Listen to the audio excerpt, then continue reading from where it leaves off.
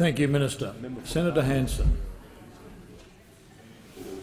I'm quite happy to remove this because this is not what should belong in this parliament. My question is Point of order, Senator Wong. Waiting the question. Thank you.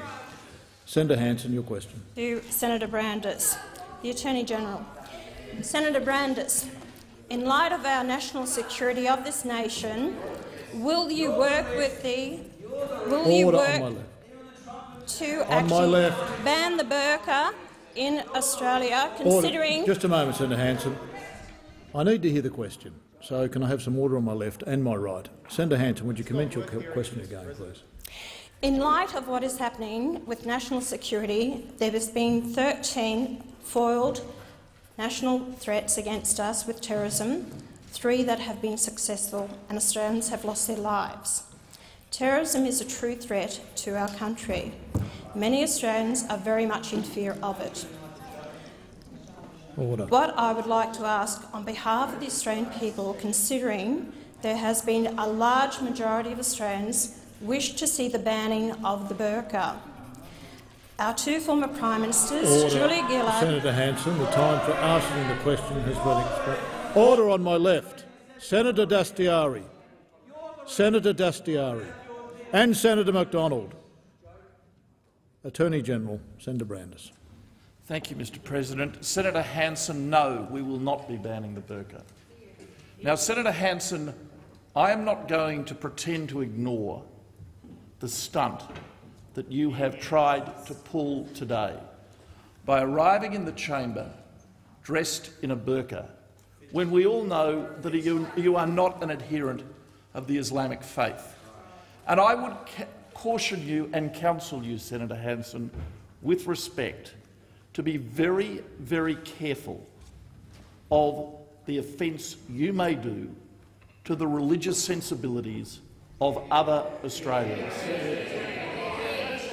We have about 500,000 Australians in this country of the Islamic faith, and the vast majority of them are law-abiding, good Australians.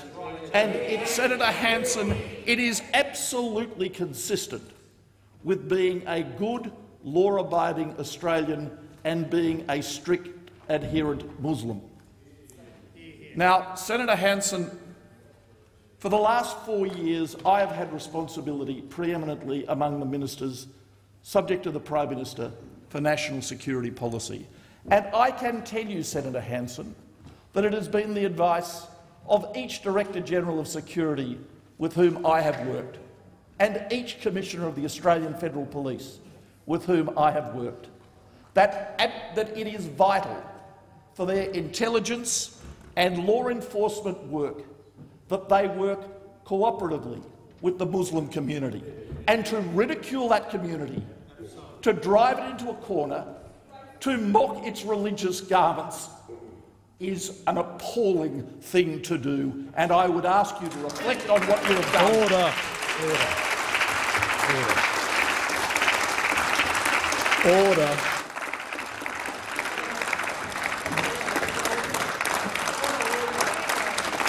Order. Order, senators.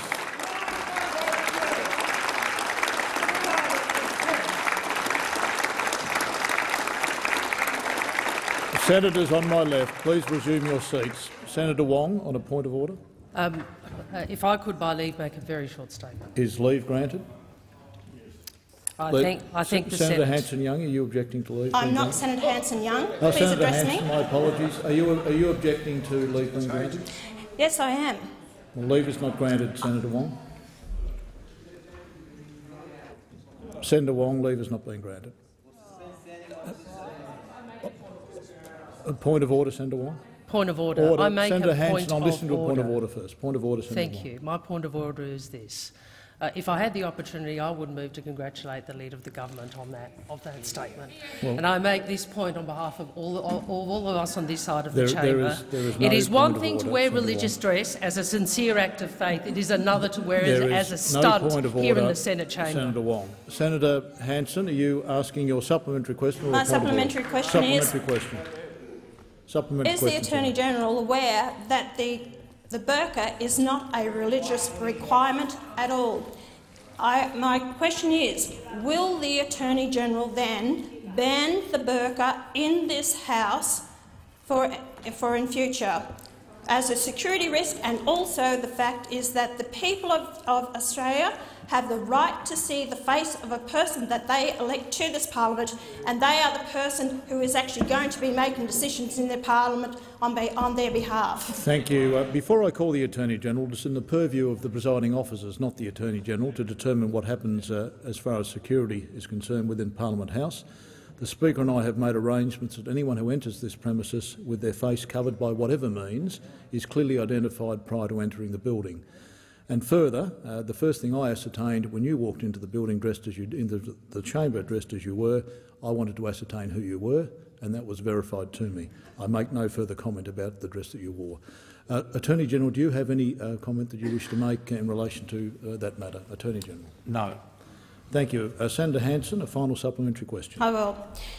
If a person who wears a balaclava or a helmet into a bank or any other buildings, or even on the floor of the court, they must be removed. Why is it not the same case for someone who is covering up their face and cannot be identified?